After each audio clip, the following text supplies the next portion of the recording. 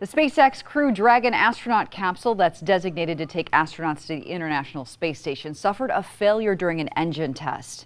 It happened on Saturday in Cape Canaveral during a series of engine tests, this one specifically for the abort system. The accident sent large amounts of smoke into the air that could be seen by people for miles. No one was injured, though, and it's not clear what caused that accident. However, SpaceX is investigating the incident while working closely with NASA.